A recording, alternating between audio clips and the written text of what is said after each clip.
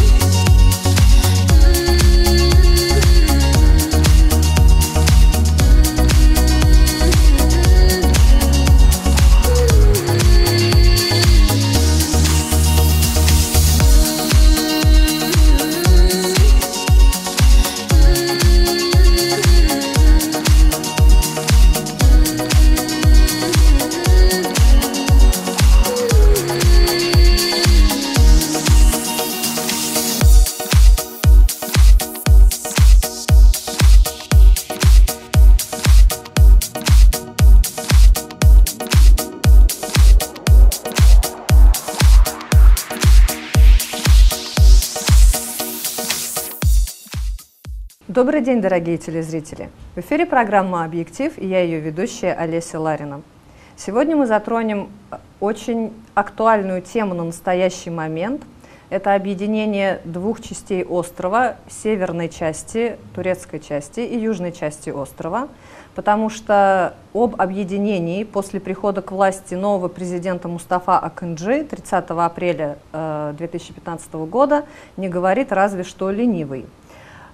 Поэтому, хотя наша передача не носит политического характера, мы не можем остаться в стороне от этой проблемы, потому что все же мы здесь живем, очень многие здесь имеют работы, кто-то имеет вид на жительство, кто-то создал здесь свои семьи. Поэтому, как пройдут переговоры, будет касаться нас также. Для начала мне хотелось бы зачитать небольшие новостные отрывки перед тем, как я представлю своего гостя. Президент греко-киприотов Анастасиадис выступил перед парламентом, где публично проинформировал о результатах переговоров по объединению острова. Это вот как раз буквально было несколько дней назад, потому что сегодня они снова встречаются с нашим президентом Мустафа Акынджи.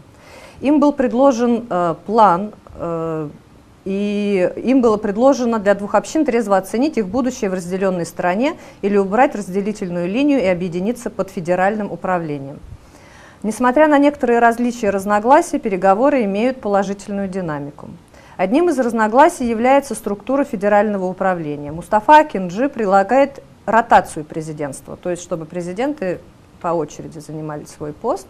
Анастасиадис предлагает следовать законодательным нормам ЕС, где президенты избирают простым большинством. Ну, сами мы понимаем, что большинство острова составляют греки-киприоты. По некоторым вопросам управления две общины достигли согласия. Палата представителей должна составлять 48 членов, 36 из которых будут греки-киприоты и 12 турко-киприоты, исходя из соотношения состава населения 1 к 4. Верхняя палата, Сенат, должен состоять из 40 членов, здесь должно быть равенство 20 на 20, и выборы будут на общинной основе, чтобы обеспечить политическое равенство. Ну и, естественно, самый сложный вопрос – это вопрос о территориях, который отложили на самый последний этап переговоров, считая его очень болезненным при достижении компромиссов. Итак, это был небольшой такой экскурс, буквально в то время, что происходит несколько дней назад. А сейчас все-таки я наконец-то представлю своего гостя, я не буду вас томить. Сегодня в гостях у меня Энгин Шах. Welcome to our program. Thank you very much. Наша программа сегодня будет проходить на английском языке, в то же время она будет снабжена русскими субтитрами, поэтому наши соотечественники, которые не знают английского языка, смогут прочесть это на русском языке. Почему я пригласила именно этого гостя? Потому что хотелось бы посмотреть на проблему изнутри, и не только нашими глазами, глазами приезжих людей сюда, а глазами человека, который застал еще события до 1974 года. Поэтому передача все-таки носит немножечко символическое название «Кипр до 1974 года и после 1974 года». Итак, once again, welcome to our program. I'm very glad that you had your time to come here, and because I know that when everything happened in Cyprus in 1974, at least when the Cyprus was divided into two parts, you were already how many years old? I was 8. You were 8. I born 1966. Okay. So when the 1974 war started, I was 8 years old. You were 8. So there is a problem with my mathematics. I thought you were 12. But still, do you remember that time? Do you remember those years? Can you tell us what happened before the official division of the island? Like I told you, I was 8. But from my childhood, most thing I remember from this time of my life, which is 1974. Of course, I was 8.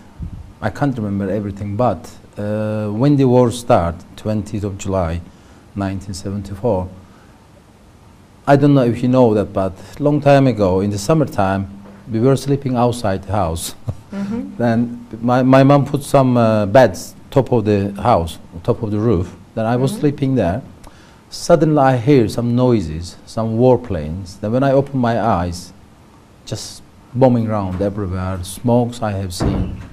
So I remember lots of things. Whatever I seen, still they in front of my eyes. So I can tell you everything actually, but program is not that long to tell you this story. But it was very sad, very bad.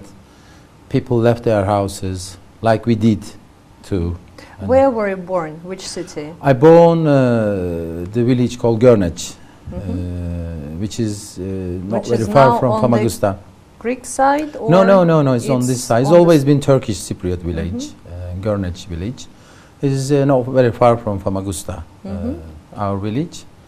I born there, I grow up there. So at least if we not speak about the war, because actually people can read what happened during those days. Yes. What kind of life? Because actually, as far as we know from the books and from internet, from any other source of information, everything started in 1960 when English people left the island, when they gave the independency to the island. So from that day, because maybe it's not you who remembers those events, because physically you cannot remember this, but maybe you were told by your parents how was the life during those time, how people live, do people live together, or did they have common marriages, did they start fighting all of a sudden? Just how do you evaluate those events? This is actually not from 1960, after the British left the island. This goes a little bit back. So when we're talking about back, is first time when the British got the island, 1878. They put their rules in the island, and after the First World War, when the Ottomans lost the war, Britain, they invade the island. And then they start using their colonial time in the island after 1923. And 1955, big trouble starts. Firstly, between Greeks and British. Just a second, I will interrupt you, because I didn't tell our viewers that Engin, at the same time, he is involved in tourism, so he can speak about Cyprus history so long, but he will be very short about this, because it's not that I'm going to make you speaking shortly, but just give us the history briefly, so we will understand what happened before this, all this trouble started. Yeah, 1955, because the Greek Cypriot, they wanted the independent in the island. They start arguing with the British till 1960, and 1960 Britain gave up and they left us island. So our government, which is Republic of Cyprus, which is still other side, on the South Cyprus, they're using. This government started 1960, like partnership between Turkish Cypriots and Greek Cypriots.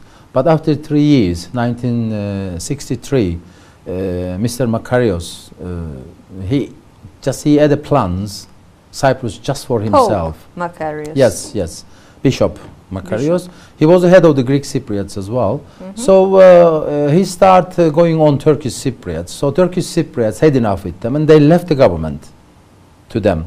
And then from 1963 till 1974, just Greek Cypriots been using our government, Republic of Cyprus, and Turkish Cypriot was out. They're just watching. And in 1974, everybody thinking, actually, Greeks and Turks start fighting in here.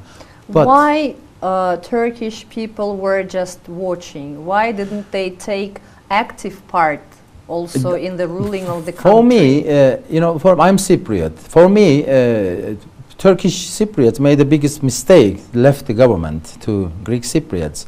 And the United Nations asked the Turkish Cypriot, come back, get in your government, and then carry on using your partnership with the Greek Cypriots. But they didn't, because both sides had ideas. Probably you heard about the Enosis and Taksim. Yeah. Enosis was like Cyprus, whole Cyprus belongs to Greece, just the Greeks. And the Turkish Cypriots, Taksim means is just make it two pieces in island, Turkish and the Greeks separately.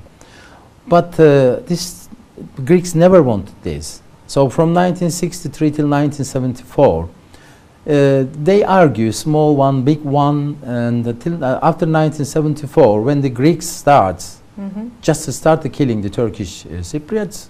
Of course, Turkey had a right to come to Ireland because in 1960, when Turkey, Greece, and Britain had an agreement about the Republic of Cyprus, they had the right to actually come into Cyprus and stop Greek Cypriots killing the Turkish Cypriots. So you're against the term Turkish invasion? For me, I can't say Turkish invasion. Turkey came here for a peace, 1974. Everything was okay. My view at the moment, I think I call myself Cypriot. I born in Cyprus, I'm Cypriot. Of course, we are originally from Turkey 500 years ago. But if we born in Cyprus, we are Cypriot. Same as the Greek Cypriots. They are other side, they call them Cypriots as well. So at the moment, I bet 70% Cypriots, they want one island, one republic again here. But unfortunately, this will never happen, my view. 70%, do you mean only Turkish or from both sides? Yeah, both sides. Cypriot, real Cypriot, who are Cypriot, not like people come from Turkey after 1974 and they have a North Cyprus ID cards. I'm not counting them. I'm talking about the Cypriots like me who born in Cyprus, who their families are Cypriots. Because they pay, these people pay so much before with the wars, and they lost their lives, they lost their loved ones, they lost their lands and houses, then everything. So they learn something. And then I don't believe any war will happen in Cyprus again. Yes, we also don't want any war to happen because there are so many wars in the world already, Yes, that absolutely. we can say that maybe we are stepping into the third world war already, because you know that in Syria, in Iraq, in so many countries there are some war actions, some terrorism and terror attacks happening in the cities where there is no war. But if it happens every time, so I can't find another word rather than really I'm scared for the future generations as well. But you say unfortunately it's not going to happen, but you see that this last year from May, because Akıncı started, Mr. Akıncı started 30th of April 2015, so he is ruling the country almost for 1 year, and they're meeting very often. We cannot compare it with the previous president of TRNC, when for 8 months they didn't have any talks at all, no negotiations at all. And they go together to cinemas, they go together to dinners, and today they're meeting again. And even also because I have some, I was getting ready for the program, UN official, he said that they're very close to the solution, and that even they sorted out 90% of the territories, and only 10% of the territories is under the question mark, who it's going to belong, for example. If we speak about Morfu, which is Güzelyurt in Turkish, again, Erdogan says Morfu cannot be returned. Turkish President Tayyip Erdogan drew criticism for saying Morfu shouldn't be given back to Greek Cypriots after they rejected the Annan plan a decade ago. So we know what kind of plan we are talking about. It's 2004 when Turkish Cypriot accepted it, Greek Cypriot rejected it. A property question and the territorial question is the most difficult ones, the most difficult to solve. What do you think, what's your vision on this problem? At the moment, they can sort everything out. Two things for me, very difficult to sort out between two community. One of them is property problem, and other one is the strategy, like army. Firstly, like property, Greek Cypriots left so much house and lands on this side, and they still have original titles, which title is deeds. Yes, title deeds, which is every country in the world except Turkey recognize this title, and they have right to ask, I want my land back. But what is the problem here now? If somebody come out and say, Turkey or United Nations or America, okay, we will pay you money for your land, for your house, this problem will finish. Problem is the money. But there is a commission on the Turkish side, compensation commission. As far as I know, it started working in 2011, and they paid already some compensations, or it's just the rumors. This commission really exists. I know these commissions exist, but some big monies we're talking about, some areas. You know the Varosha. Yes, we'll speak about Varosha yes, later also. When we come there, I tell you a few things in there, because one of the topic, Varosha, is really interesting for me.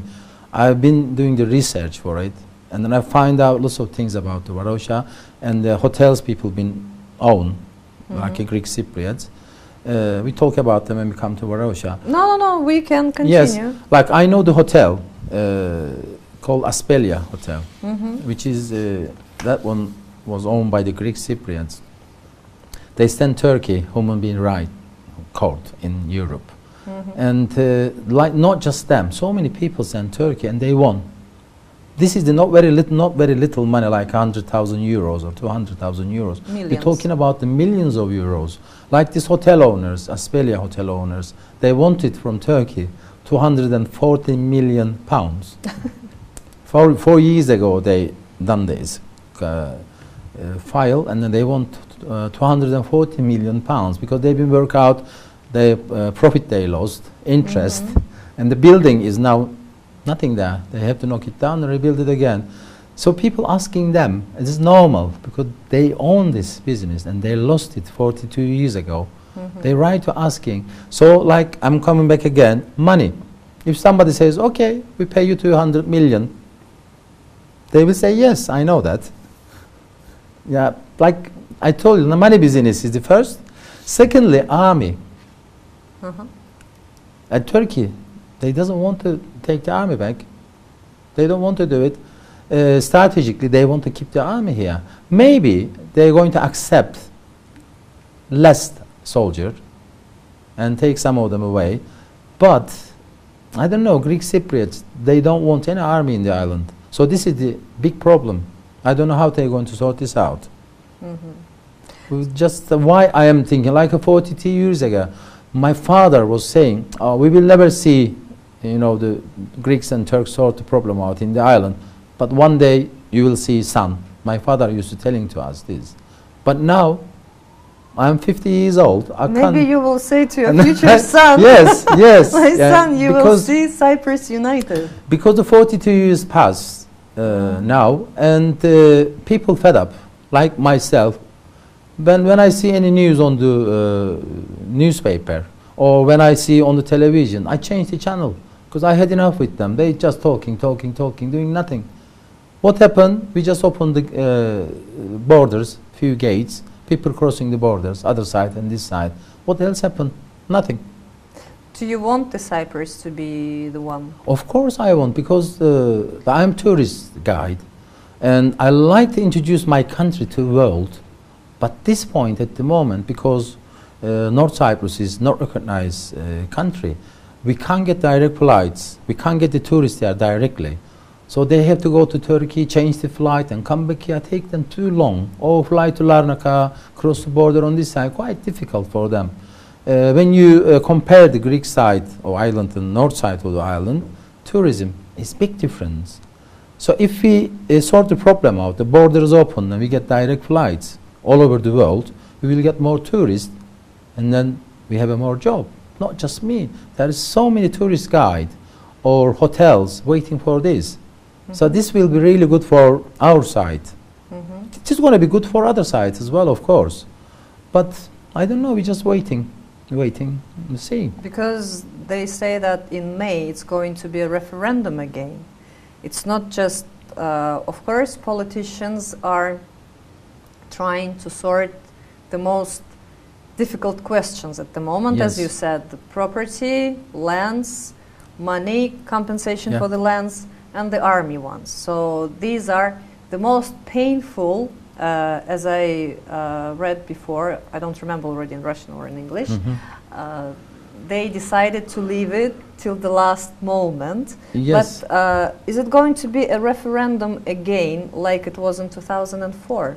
So people will go and vote? Yes, of course, but before the referendum, you know, that doesn't matter was the two sides presidents talking, like our president and their president.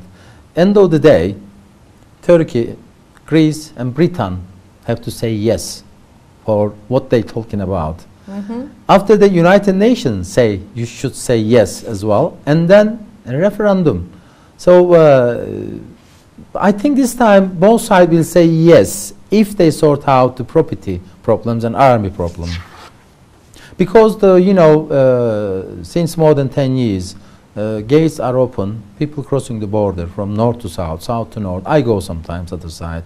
I have some Greek Cypriot friends. We have no problem. People's got no problem anyway. All problem is politics.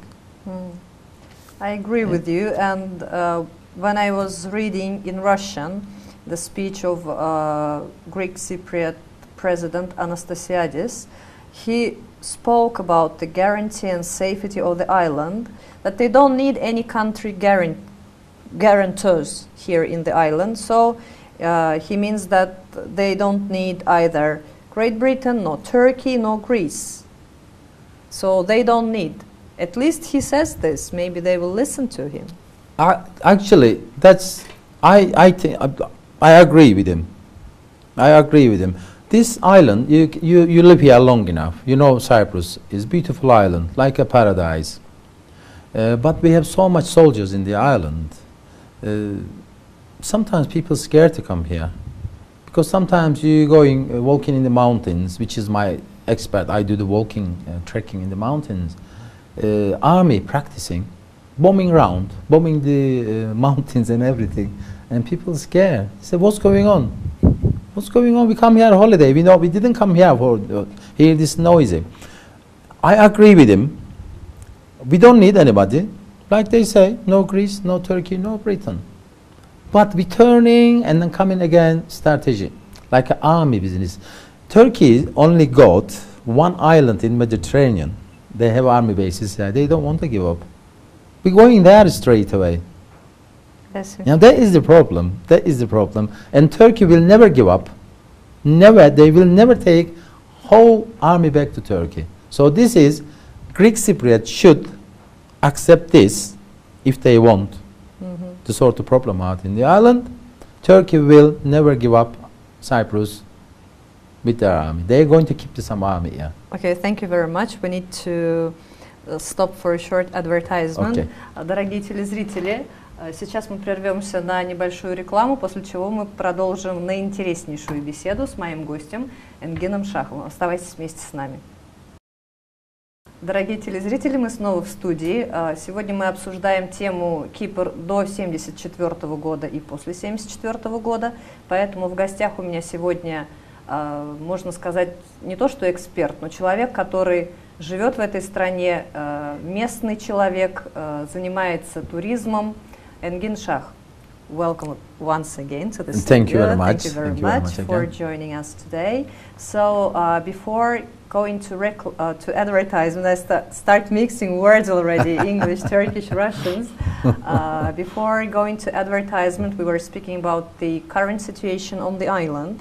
But I would like you to ask the question, after everything started, not started actually, it was the start and the beginning at the same, and the finish at the same time, 1974, when the war happened.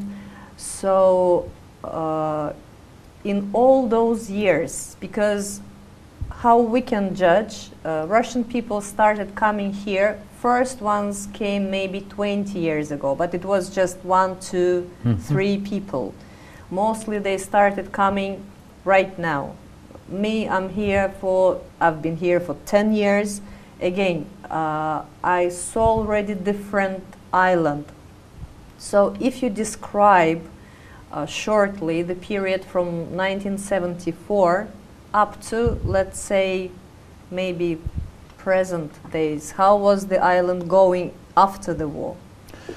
After the war, we didn't have a Republic of Northern Cyprus. We had firstly Cyprus-Turkish Federation, and in 1983 we had our government, November 1983. Before 1983, everything was good actually. Our people was doing trade with the Europe, Arabic countries. So there was no embargo at that time? No. It was quite good, and the people were making money. Tourism was good too. Everything was all right. After our government, Turkish Republic of Northern Cyprus, come out, like Europe, and then lots of countries stopped doing trade with the North Cyprus, and then they put us on under embargoes. So we have lots of we're really under lots of embargoes between Europe, European Union, even Turkey, because Turkey trying to get in the European Union. They have agreement with European Union. Even Turkey do the embargoes to us as well. At the moment. That time they did. That time they didn't before the yes, like 1983. After. Yeah, like we were selling our oranges and grapefruits and lemons via Turkey to other countries, but since that we can't sell them. We only use in Cyprus some of them, and some of them we're throwing out or we're giving to animals to eat them because we can't sell them very much. Like our halloumi, we used to sell it, but now we can't. We can only sell sometimes to Arabic countries, but European Union countries, no, we can't. Our halloumi is not going there. Goes from the Greek side, and like 15, 16, 17 years ago, I don't know how long exactly ago, Turkey, they closed the casinos in Turkey, and they opened them here. And then they start saying, we have a new trade between Turkey and here, gambling. Gambling is, I don't know, they call it tourism, but I don't call gambling tourism. They call it gambling tourism. Yes, they call it gambling tourism. Because people are coming not only from Turkey, they come from the Greek side, because on Greek side, as far as I know, but there are no casinos from Israel, from almost all the Mediterranean people are they come in, but they're bringing trouble as well. If you look at ordinary tourists, like British tourists or German or European, from European Union countries, they don't choose these hotels, these big hotels, which is 5-star, 4-star with the casinos. Maybe because they're greedy. They don't like to spend too much money on their holiday? Not just that, because the you hear sometimes on the news some troubles in these hotels, because gambling, I don't know, I never been to gambling. I never go to casinos myself. Of course some people come in the island, but these casinos, what they do all inclusive. So, and these customers come and they stay in the hotel. They never come out. So if you go to any restaurants or bars, you don't see any gamblers come out, have something to eat or drink in the bars or restaurant. They need to keep them inside. Yeah, they keep them inside. They drink, they eat, gambling. They lost their money, get in the plane and go back to their countries, wherever they come. So this is actually gambling tourism. I don't call it. But I work with the British tourists, which is, they come here, I can see them, I watch them, they spend something. We take them different restaurants and bars, shopping, and I can see they spending. But unfortunately, Turkish people, mainly Turkish people, come for gambling anyway, but they don't spend very much money. Go out and spending money. Only before they go, they buy some alcohol, because alcohol is cheap in this country. Of course, that is little bit help our economy as well. But we have a nice restaurants, we have a nice bars, but we can't see the Turkish people in these restaurants and bars. And at the moment, after these terrorist attacks in Turkey, of course affecting here as well, because the tourists come here via Turkey. So they stop coming to Turkey, so automatically they stop coming here too. So at the moment, whatever our Minister of Tourism talking, he's saying something sometimes, but I am in the tourism. I don't see we doing anything good at the moment. I hope things changes soon and then we get more tourists. Yes, please, let's be more positive about the island and its future, because you know that this program is mostly watched by Russian-speaking people. Of course, if I make an announce that it's going to be in English, some other people will join and watch it. So let's not be so negative about the future of the island. I tell you, you know, the Russian, you know better than me how many Russian in North Cyprus at the moment. But this Russian community here, they live here. Of course, they spend their money here. They do the shopping, they buy house, furniture and everything. They spend their money. But I don't see not many Russian tourists come to North Cyprus. They come to other side very much, South Cyprus. But on our side, not many of them. Sometimes I see they cross the border from south to visit on this side, but not many of them specially coming here for hotels. They buy a house. I know they buy a house. They live here very much.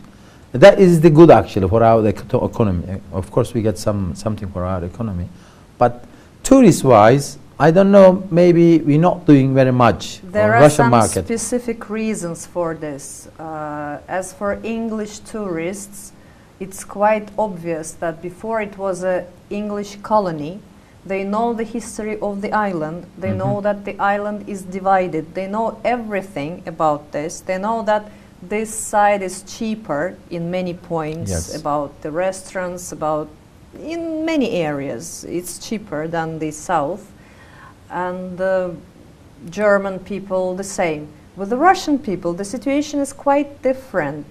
We always speak about this, that they just started coming now, and still maybe 80%, maybe 70% of the population still don't know that the island is divided, though it was divided 42 years ago, so long time ago. Still, when they hear the word Cyprus, they imagine that side of Cyprus, and they don't know how is it divided. What do you mean you speak Turkish living in Cyprus? I said, because Cyprus is divided into two parts, and they don't know about this. That's why they start coming here to buy property, because there is a very big propaganda in internet being started by real estate agents, because they also saw the potential of the island. So they started giving more and more advertisement in the website. They start making more websites and made them optimized. That's why people started coming. as for tourism, again, for many years, because of the, let's say, embargoes, the word which is more applicable to economy, but because of this, like Iron Curtain, people don't know, didn't know anything about this. So tourism is just started to develop, and though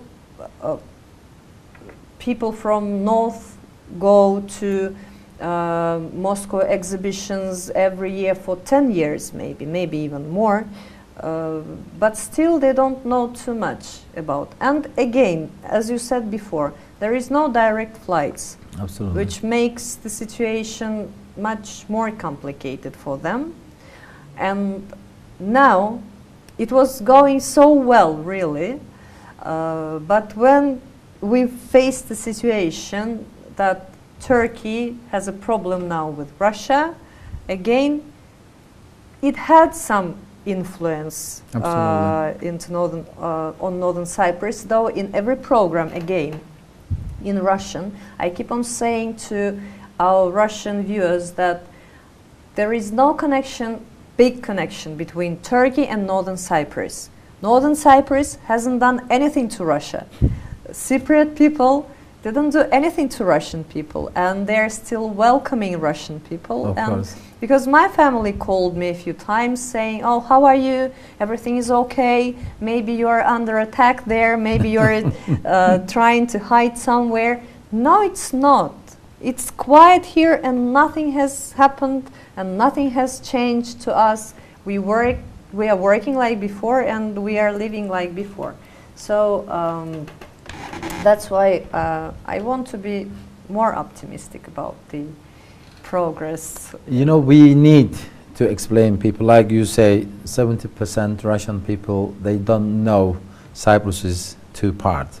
And some people know, but some people thinking north part of the island belongs Turkey, part of Turkey. Yes. So a few times I've been absolutely correct. A few they times think that it belongs. Few to Turkey. times I've been talking with some Russian tourists. They say, like this is part of Turkey, and then you voting for Turkish president elections, and then prime minister elections and everything. They're asking these questions. That we explaining them. We're telling them this is the different republic, different country, completely different. Nothing to do. Of course, we have a relation with Turkey. But we are completely different government. We have a different government. We have a different president, different prime minister. Of course, we can't do nothing without they say anything. They have to order us do this. But we have a different republic here. It is safe for them to come here. They change flight in Istanbul, get in the other plane, and they're here. So nothing happens to them. They're welcome. Another question. Also today, getting ready for the program, I read that TRNC are getting ready to enter the European Union. Yes. And they're going to change the currency for euro. Have you heard about this? Yes, I heard about this. And what is your I think it is a good idea, because at the moment you here long enough, you know the situation. Like we have our government, we don't have our own money. We're using Turkish money. I think we are a very interesting country. We have a central bank of Cyprus, which is only one in the world who not pressing any money. We get it ready from Turkey. I think this is only one in the world. We have our republic, we have our government, parliament, president and everything, but we're using somebody else's. Of course, Turkey is our motherland. I'm not saying anything for that. But if we have our own government, we should have our own money. Everything our own should be. But unfortunately, will it happen just in the case of reunification, or yes, it can happen earlier? If we use, I think after reunited, I don't think so before sort the problem out. At the moment, you see people pay rent in English money. People buy cars, pay English money. People buy house, pay English money. Why? Sterling. So Why? Why? This is funny, and people losing lots of money about this. Like 2 years ago, £1 was 2.7 Turkish lira. Today, 4.3. Look how much people losing. 2 years ago, you was paying 1,500 Turkish lira a month rent. Now you're paying over 2,000 lira. This is not right. If we're using Turkish money officially here, we should sell or buy or rent. In the same currency, same currency. But they doing nothing. Government doing nothing. I like actually we use euros. So if we know it's only euro, I get paid in euro. I pay my rent in euro. I pay my house with euro. Buy car with euro. That time everything's be okay. But at the moment, so many money turning around, dollars, euros, sterlings, Turkish money. What's going on? Actually, yeah, like North Cyprus. It's a very interesting country. It is. It is. Maybe one of the most interesting countries in the world. Absolutely, absolutely, absolutely. Sometimes things happen very funny, like our parliament. Two political parties, people been thinking these two parties will never ever come together in one government. But look at this in our parliament. Everything can happen in this country. Maybe because the country is so small and people are somehow connected. They have relative connections. Of they course. have different kind of friendship connections. That's why it's maybe. I don't know. I don't want to say anything bad about the country I'm living in, but it's just still developing itself, even about the political system and everything. I still think that all this happened, as you said, two parties would never be together, and now they are again together, or not again, they are together. Maybe because the island is small, people are so much connected. Yes, like you know, before you told me, like Erdogan says, güzel yurt will never give back. But we have to give something back, because like before 1974, we had only Turkish people had only 13% of the lands. So we have 34% now, and most of the villages, especially on the border side, Turkish military, Turkish army using them. Of course, what's going to happen if the army go back? If army go back, we give these villages back. Of course, Greek Cypriot wants whatever they can get. Yeah, as much as they can get. Absolutely, they want. So we want this, we want that, we want that. That's not means we're giving them. But when they want them, like we coming back again, money business. Like people own things in the güzel yurt, Greek Cypriots. When you offer them money, okay, your house, we give you $500,000 for this. I'm sure they will say yes. Okay, I don't want it. Give me my money. Then, yeah, because everybody, so like 42 years gone now, everybody settled now. Greek Cypriots settled there. We settle here now. I have house on the Greek land. If somebody wants to take that house off me, they should kill me. And then I don't want to pay anything out as well, because I paid enough and I moved in my house. They should kill me and then move me out from there. No, of course, property issue is the most absolutely complicated one, and not only you, but I think so many Greek people lived in Karini as well. So I spoke to many local people here, and they said the same, that if they want to take my home, they need to kill me. Because it's impossible that I will give it just for like this, take it, and where I'm going to go, outside, to the street. Again, I'm not speaking about people from the mainland who came after the war, during the war. I'm speaking about local people who's been living here for centuries. Yes. So yes. that's why this problem, of course, should be somehow sorted out. And coming back to Varosha, today I read a very interesting article, Varosha to be turned into a smart city blueprint. So the Turkish-held ghost town of Varosha could be turned into a smart city if an ambitious blueprint, which is almost complete, is implemented following a concept initiated by the group. I think this is a Greek group. This, of course, depends on the town, which has been uninhabited since summer of 1974, following Turkish invasion. We are using this term again. Being returned to its lawful Greek Cypriot inhabitants, who will undertake its reconstruction. So I'll not read the whole article, but yes. they say that they are going, if, for example, the solution will be taken, do you think that TRNC is going to give Varosha to the Greek side? Because, they will. Because there will be some kind of conference, and there was kind of conference about this city, because really for 42 years, very nice place, very nice beaches, and it was one of the most popular places in the world before everything yes. started.